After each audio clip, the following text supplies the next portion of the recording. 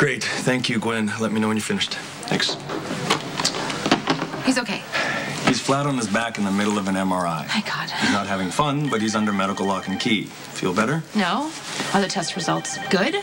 Was there any problem from the surgery? That information is for patient and family only. You know, Jason considers me family. You consider yourself family. Sam's not family. Sam is his fiance. I'm obligated to put up with her. You, not so much. I don't want Jason pushing himself so Sam can pull him down the aisle. Easy, Carly. You sound like an ex-jilted lover. No, if Jason's not able to leave the hospital, then he's not able to get married on the 23rd. I mean, what if he has a seizure in the middle of his vows?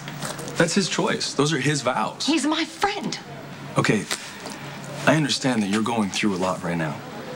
And on top of that, you're worried about Jason. You want him to hold on so you have something to hold on to. Is that a bad thing? No, it's a Carly thing.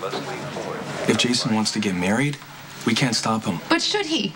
I mean, should he right now? Can you honestly tell me that Jason won't have a relapse by showing up at the ceremony?